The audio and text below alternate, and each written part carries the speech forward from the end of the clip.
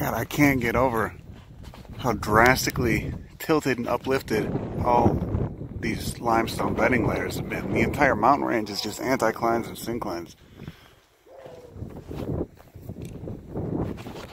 And the region of the Sierra Madre Oriental is pretty tectonically not active now, but you could tell it went through intense compressional stress at some point. It's like someone took a fucking rug on a hardwood floor and just bunched it up accordion style. Look at that.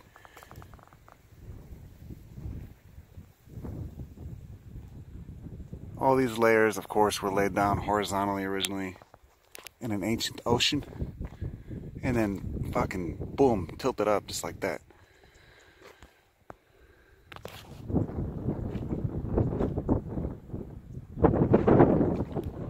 And again, so these bedding planes have been flipped up 90 degrees. This is typical of this whole mountain range because, again, it's just a bunch of anticlines and synclines that have, you know, like someone folded up or accordioned a rug on a hardwood floor. And that's in between those bedding planes and those cracks is what creates the microhabitat for all this shit to grow.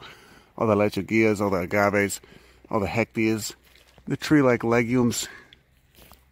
Look up there, you got a fucking tree coming out of... Ooh. Looks like a pine. It's agave! Agave victoria-reginae.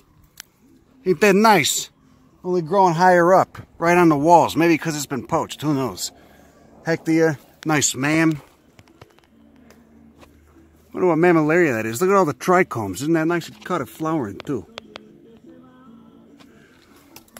It's so cool that this, you're actually looking down at what used to be an ancient seabed. It's just calcareous muck. Calcium carbonate muck. It's been uplifted 90 degrees. And of course up there you got more Agave victoria-reginae. No idea what this is. I forget what family. Someone told me. Rutaceae? No, this is in one of these is in Salicaceae. Oh, here's the Tacoma stands. Look at that.